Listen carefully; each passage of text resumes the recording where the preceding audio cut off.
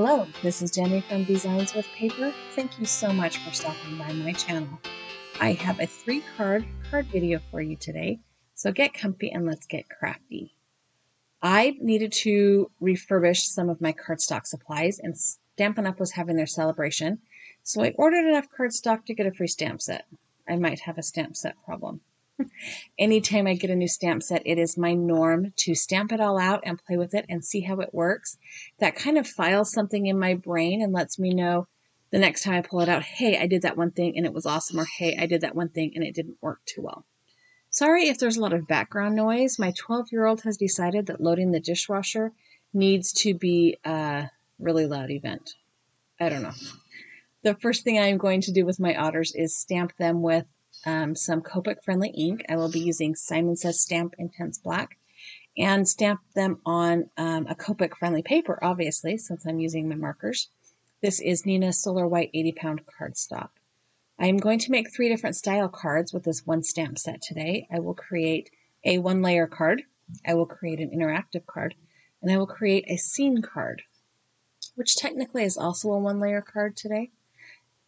Scene cards don't have to be 1 layer, but today it is. This little otter here, I am stamping on a scrap of Neenah because I'm going to cut it out. I also stamped the little party hat that comes in the stamp set.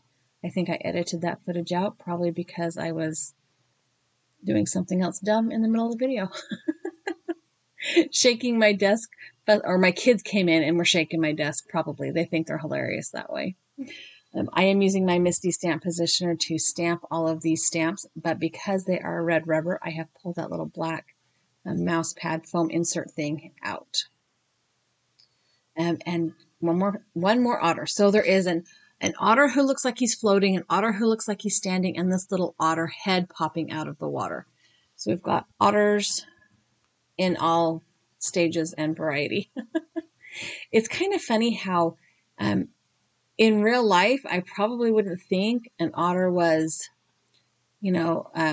cute, because they're not really, except that they hold hands when they float down the river, right? But when you turn them into a stamp, they're kind of cute. Same thing for like rats and mice. I don't like them, but in a stamp, they're kind of cute. In order to create a couple of my cards, I need to do some masking. So I am going to place a piece of, this is Gina K Designs Masking Magic, I think, stamped masking paper. And I need to create a mask for the little otter head that's popping out of the water. And I need to create a mask for the standing otter. It took me a minute to remember which one I was doing. I probably should have stamped off first because the ink did smear just a little bit when I was cutting them out. So I had to be really careful and clean my hands really well so that I didn't get black smudges on my cards as I was moving forward. But I am going to go ahead and fussy cut these out with some sharp scissors on super fast speed because why not? I am editing my video and I think watching me cut at 8 times normal speed is hilarious.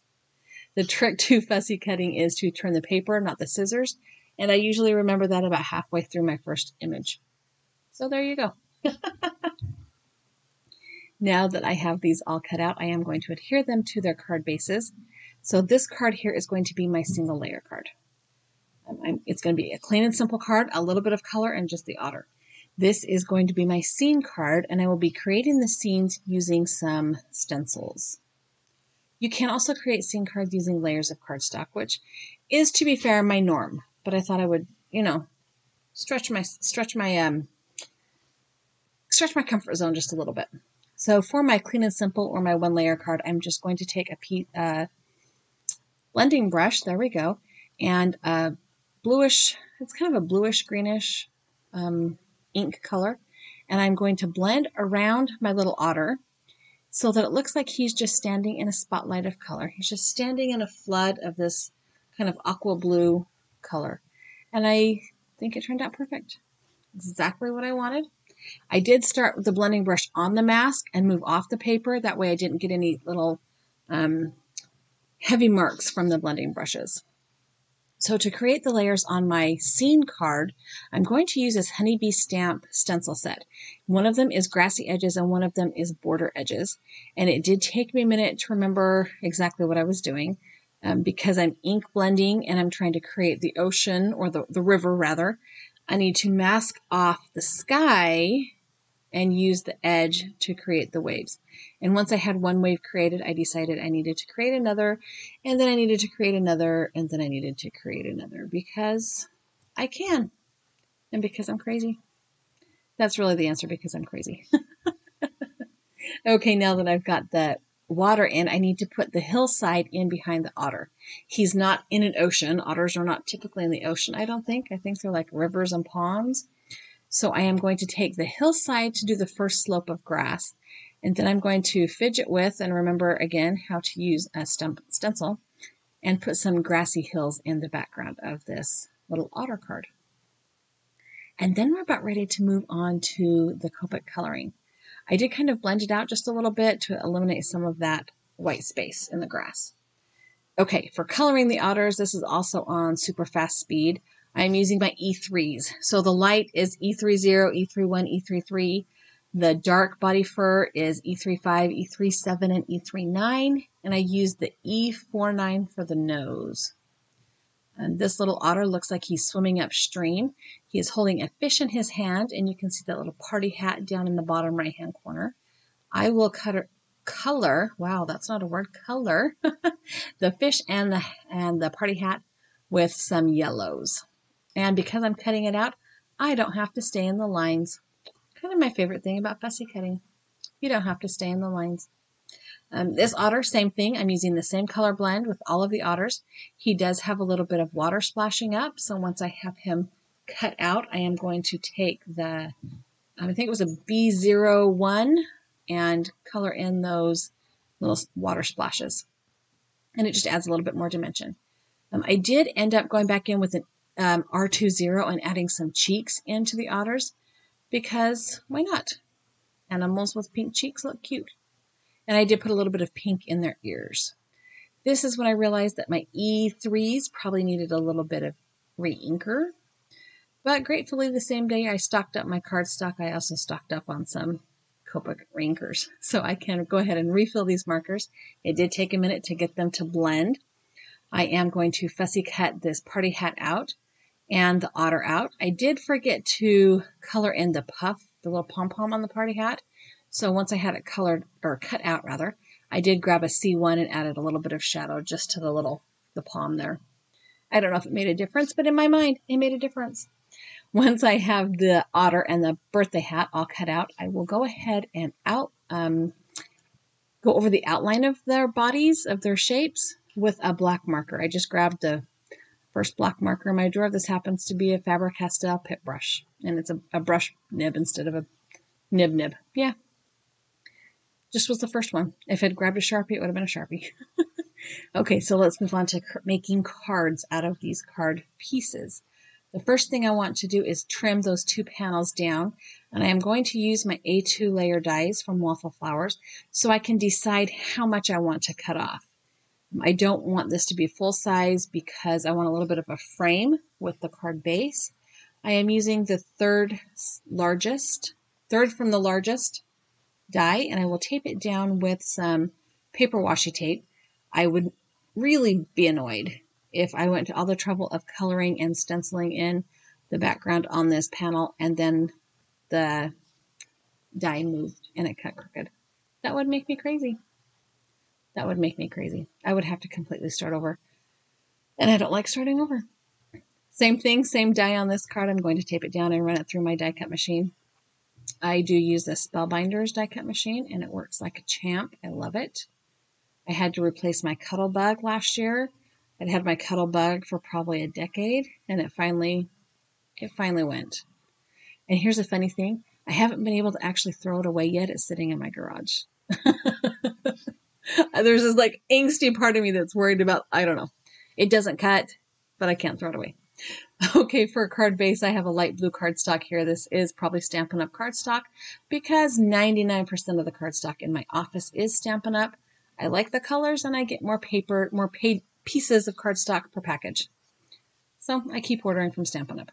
Plus, when I order enough, I get free stamps. So hey, I am going to adhere this card panel down with my ATG gun. And this is my not exactly one layer card because it's a panel on a card base, but it is a clean and simple card because there's not a lot going on with it. This card could become any kind of card I wanted it to become. I did not put sentiments on any of these cards because I will when I'm ready to use them. All of the cards that I make end up getting mailed out for one reason or another. I will go ahead and put my piece of copy paper inside the card here. I do this on all my card bases except for the white ones because I think it finishes it off and gives me a nice place to write a message. Okay, next card is going to be my interactive card. The first step in the interactive card is to glue the hat onto the otter. I could have, with a little bit of fancy stamping, stamped the hat onto the otter and cut it out in one piece. It's a little bit harder to do when you're using red rubber stamps than when you're using cling stamps, so I didn't because glue works too. I did have to hold it there for a minute, but now I have this cute little otter with a party hat. I am going to create my card base next. This is a piece of lighter blue or darker blue cardstock. Same thing, top folding US A2 size card. Scored right there in the middle at 5.5. And I know I've said it 1,000 times, but for some reason, somewhere along the line, a zillion years ago when I started making cards, okay, like 12 years ago, the top fold card became my favorite. Don't know why, don't know how, it just did. To create some layers, I have taken this piece of pattern paper from my stash. This one might actually be Stampin' Up too. And I have trimmed it down with a deckled edge die. I think it is a Spellbinders die. And then I've taken a contrasting but coordinating piece of pattern paper and created another little deckled edge piece there in the middle. And I am going to attach this otter with an action wobbler. I love action wobblers. They're like the easiest way to make an interactive card, and they're so fun. And it makes your critter or whatever you put on them dance. So why not? Dancing otters? Heck yeah, why not? It is a little spring that has a plastic base and a plastic base on each end. And you just adhere one end to your image and one end to your card base. And then it dances when you flick it. They're so cool. Sorry, my kids are sending me hand signals through my door, trying to make me laugh while I'm doing voiceovers. They're kind of crazy like that. I usually do voiceovers when they're not here, but we have a holiday weekend this weekend, so I just have to get her done. All right, so now I have the adhesive removed from my action wobbler, and I'm going to kind of center, but not really, this otter onto the card. And you can see he dances. He's cute. He's got cuddling his little fishy, and he's dancing. Super cute. I did forget before I adhered him that I wanted to go back in their eyes and add the whites and the darks back in. I'm having to hold him down so the action wobbler doesn't move. Didn't do too bad of a job. I do have to be careful because the gel pen and the glaze pen I'm using to do the blacks of their eyes, they do take a minute to dry. And so really this should be the last thing you do, except for when you're trying to put it on an action wobbler. So yeah, I don't know. It turned out really well. I did use the white pen to add some highlights to his nose as well. And now I'm going to make it dance again because it's fun and I can, because it's my video. Okay, the next card, or the last card. Oh, sorry, first got to insert my copy paper. And then all that is left to do is put together the scene card because we have everything else put together. So tell me how you feel about cards. When you create cards, if you're a card maker, do you prefer clean and simple cards like this? Do you like interactive cards? Do you like scene cards? Are you a traditional card maker with dies and stamped images, or are you a coloring card maker, or are you like some kind of hybrid? I feel like I'm kind of a hybrid. I do all of the things. I don't do all of them well or as well, but I like to do all of the things. I really should have put a pin in the gel pen right here because I did add the whites and darks to his eyes and the highlights to his nose and realized I had not adhered it to a card base yet, so I will have to be very creative because I can't flip that panel over and put adhesive on the background. Yeah, you can see my fingers going, dang, why'd you do that? Okay, here is another light blue card base I'm going to create for the third and final card in this video. Scored in the middle, folded in half. I do like to use the bone folder to burnish that crease. It helps make it a nice clean crease, and it prevents some of that buckling that sometimes occurs. I figured out that if I was careful, I could put the adhesive right on the card base. I just had to be careful not to go too far over or too far up and down, because I did chop this panel down a bit. I'm just going to use the grid lines on my mat to try and line that up. From this angle, it looks like I did a terrible job. I'm sure I pulled it off and fixed it. And I am going to go back in. I guess this one needed a little bit more whites on his eyes. I don't know. Or maybe the highlights on his nose needed to be redone. He's having a nose job. I might be a little punch drunk tonight. Wow. Let me know how you feel about new stamps. How do you get used to your new stamps? What is the first thing you do when you get a new craft item? Do you play with it right away? Do you research how it's supposed to use? Do you let it simmer and stew? I'd really like to hear your comments down below. Thank you so much for stopping by my channel. I hope you enjoyed this video and my incessant rambling. I have a couple of photographs here for you to check out up close.